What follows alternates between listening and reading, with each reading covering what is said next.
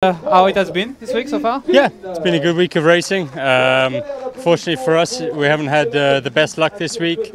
We were here to support Michael Woods to do the best GC result and also to try and go for the stage yesterday. It's a stage that he won 2 years ago when we did the same parcours.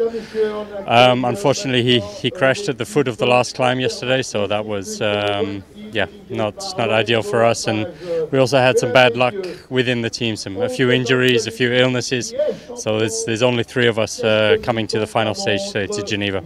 Did you get some news from Michael? How is he? Yeah, he's fine. He's good. Sorry, I lost my question. Can you tell us a bit if you know what will be next after Tour de Romandie for you?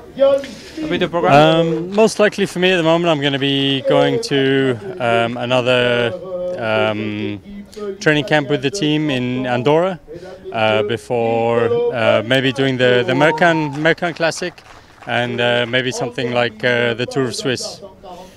And I remember my question. It's the 11th time I think you do Tour de Romandie this year. Okay. Why do you like it so much?